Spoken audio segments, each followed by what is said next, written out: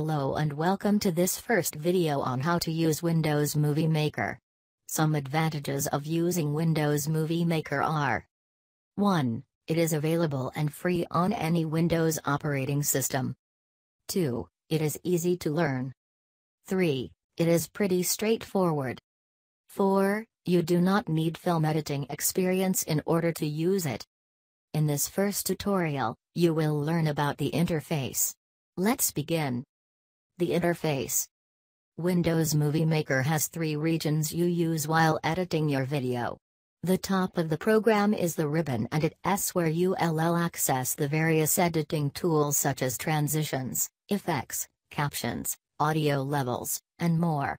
You'll also add any video, photos, or audio via the Add tool located on the ribbon and can quickly save your project with the disk icon located there as well. Below the ribbon and to the left side of the program is the Preview window. The Preview window is where you view the video playback of your project and can see what the sequence would look like as a finished product. You can use the Rewind, Fast Forward, or Play button in the Preview window and can also toggle full screen view for your preview. The window located underneath the ribbon on the right side is your Storyboard, or Timeline, window. This is the location of your video sequence and it also contains your imported video clips. The Storyboard, Timeline window is where you navigate through your clips, split them when necessary, and arrange them in the sequence.